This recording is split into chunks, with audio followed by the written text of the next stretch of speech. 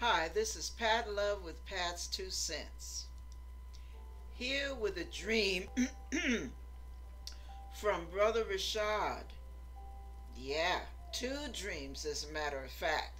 I believe these are two prophetic dreams showing what is happening right now in these last days. Now listen to this. I think this is going to blow your mind.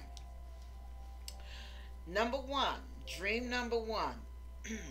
There was a lady in this dream. It was like this woman was dressed like a medium with all of the, the little jewelry and the dangles and the necklaces and the wrap and all of that. And she looked like a stereotypical medium.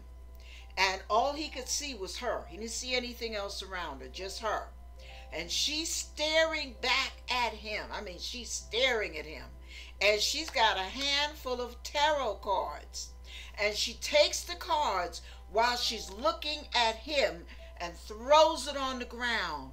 And when she throws the cards on the ground, he said everything on the face of the card was like a blurry image of fire. The most dominant color was orange, light and medium orange, and then these red tones coming up. And it was like it was moving, a moving blur. It made him think of fire.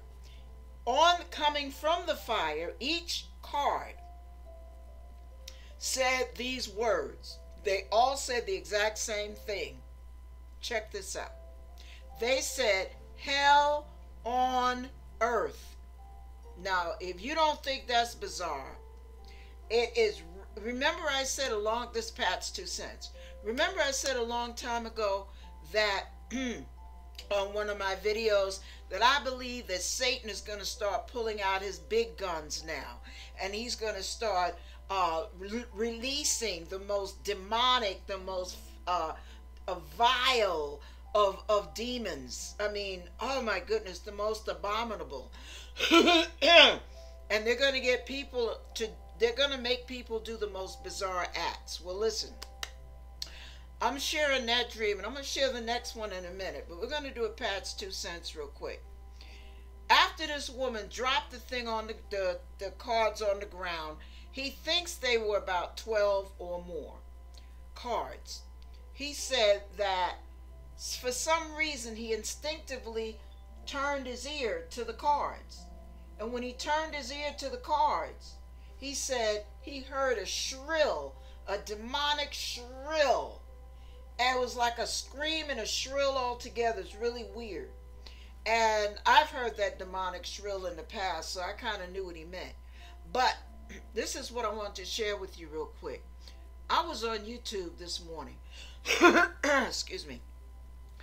Do you know they've got articles where people are marrying their pets? Remember I said that would happen? They're marrying their pets. People are marrying their brothers and sisters. A mother is marrying, she wants to marry her son and have his baby. They have, they're trying to pass the law for pedophilia so that kids at age 12 can start having sex with adults. One woman reported how shocked she was when she saw that they were teaching sexual education in elementary school.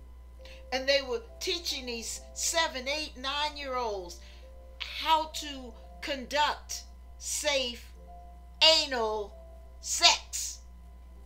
Okay, now, I'm not going to glorify this, but what I'm trying to tell you is Satan is pulling out his big guns. Remember I said after the gays were legalized, what would be next? Would it be, legalizing bestiality? Would it be legalizing pedophilia? Oh my goodness, that's what they're trying to do.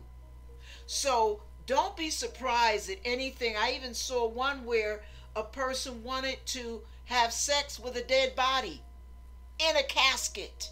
Okay.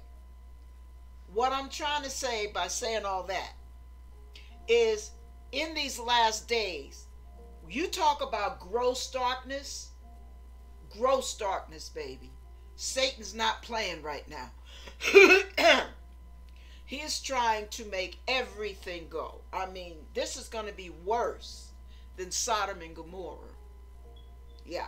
It's going to be a societal orgy of all ages, of all types, of whatever species you like. Bizarre. Now, second dream. He had a second dream. This is definitely a last days dream. In this dream, the night was clear. The night was beautiful. The moon was shining. Full moon. Full moon. And he looks up. He was talking to somebody. He doesn't remember that part. But the night was clear. Crystal clear. And there was some clouds over to the side of this clear, big, full moon. And when he looked off at the side of the clouds, he said that the clouds started spinning like a funnel cloud, only instead of spinning setting down, touching down on the earth, the cloud was funneling upwards so he could see inside the cone of the cloud. And within that cone of the cloud, a dull light started to shine through. And as the light came through, it got brighter and brighter and brighter gradually. He said it got so bright, he said it was like, all of a sudden it was like an explosion of brightness.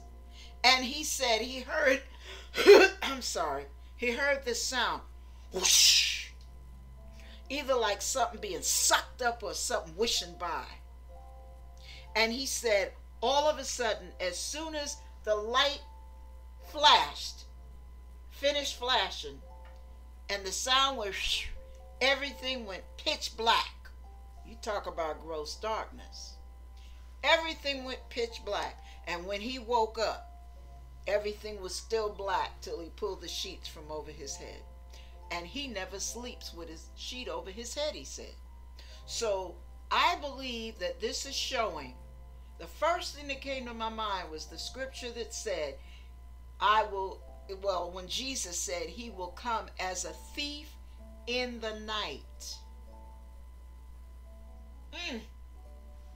I'm telling you, we better be ready, because this thing is going to happen so fast.